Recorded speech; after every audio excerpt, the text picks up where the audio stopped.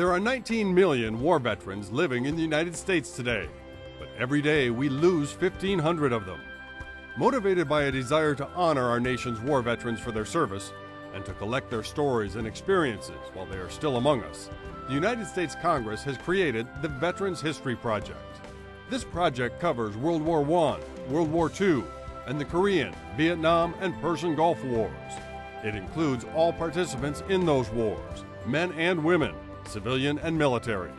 It documents all ranks from all branches of service, the Air Force, Army, Marine Corps, and Navy, as well as the U.S. Coast Guard and Merchant Marine.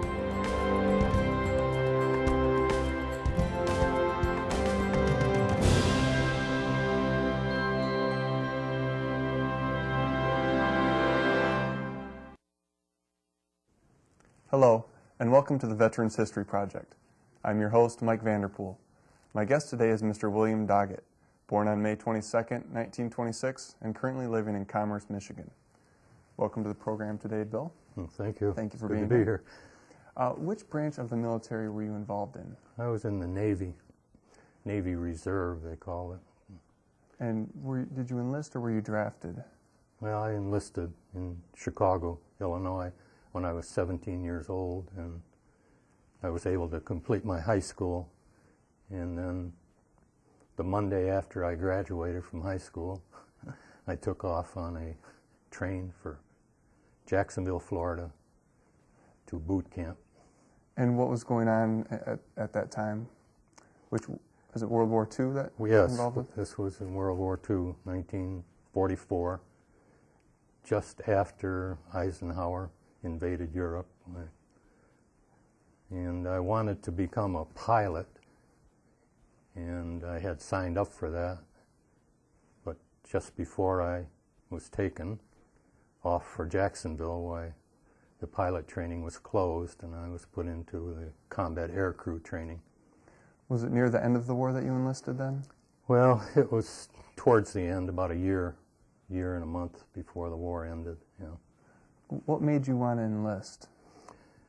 Well, my dad had been in the Navy during World War I, and also when I was 15, I joined the Sea Scouts, part of the regular Boy Scouts in Chicago, and I was lucky enough to be in a good group that would take off from Belmont Harbor in Chicago and go out into Lake Michigan in a huge whaleboat with about 12 of us rowing, and we just had, we coordinated, had a good time, and it got me into the idea of the Navy.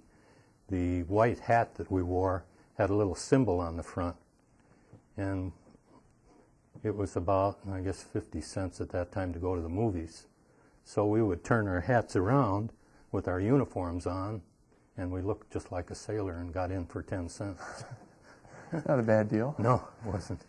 Did you have any other friends or family who were involved in the war effort? Yeah, I played football in my senior year in high school, and some of the guys were so eager that as soon as the football season was over, they enlisted, and some of them got into the Marines and didn't make it back. They got into some of the Middle Pacific battles, and a guy by the name of Turk Sargis and Torsti Albeck, guys I played football with, they were killed, and it was kind of devastating. But still, the war was on, and I either had to get drafted or enlist, so I decided to enlist. Do you remember where you were when Pearl Harbor was bombed? Yeah, I was with my aunt and uncle, my mother and dad, and we had driven downtown in Chicago to Marshall Fields so that we could see the Christmas decorations in the windows on State Street. And on the way back, my uncle had a pretty fancy Oldsmobile for 1941, and it had, of course, a radio and automatic shift on it, and also all of a sudden the news came over about Pearl Harbor. But there was such a background going back 3 or 4 years. I can remember as a 13-year-old and 12-year-old, the baseball cards and the Indian cards changed to war cards, all about the Japanese and what they were doing over in China and the sinking of a U.S. gunboat on the Yangtze River at the USS Panay. And there was kind of a build-up. We'd go to the show every Saturday afternoon, and the Pathé News would be on, and there'd be something about the build-up to the war. So then even at a young age, you were pretty conscious about what was going on. I remember in particular the summer of 1939. Well, I worked as a newsboy at the corner of Clark and Granville on the north side of Chicago. And whenever there was an extra that came out, because this is the time, 39 is when Hitler was really moving about in Europe. And I can remember sitting on the front porch, screened-in porch, and hearing the newsboys come yelling, you know, extra, extra, Hitler takes the Sudetenland taken. And it was probably, I don't know, 35 years later that I wrote a poem about it. It's called City Summer of 39. A soft summer stillness under arching elms, a porch of screened wicker ending at a swaying swing. Talk of the day and of ourselves. The streetlights pale through grapevined leaves. The creaking screen door opens to the sound of extra, extra, Hitler takes the Sudetenland. The door slams and rattles the screen panel right to the rear of the gently swaying swing. Complatant smugness is gone.